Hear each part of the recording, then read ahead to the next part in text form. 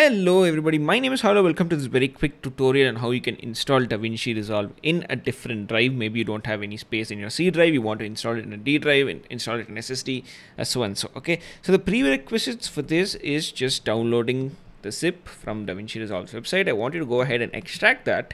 And once you've done that, you'll get this exe. Click the enter button, let it extract. I'll probably speed through this, then we'll continue.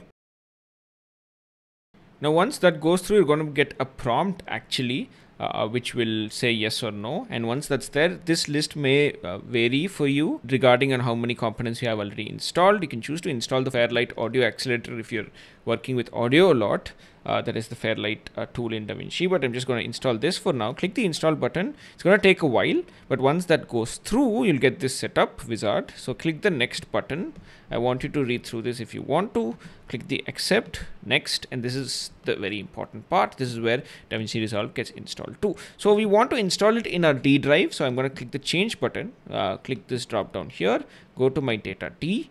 From there, I'm going to create a new folder and I'll call this folder Davinci Resolve. Click the OK button and OK button again. And you can see that my folder has been changed. If it is not, then you have to do this process again. Something has gone wrong. Okay, so once this is the actual folder that you want Davinci Resolve to install, just go ahead and click the next button. Okay, and then click the install button. Now this is going to take a while actually, so I'm going to probably speed through this part. And you can see that Davinci Resolve setup wizard has completed. Click the finish button and it says installation complete. So click OK. Now let's actually see where Davinci Resolve is installed in. You can see that Resolve is right here.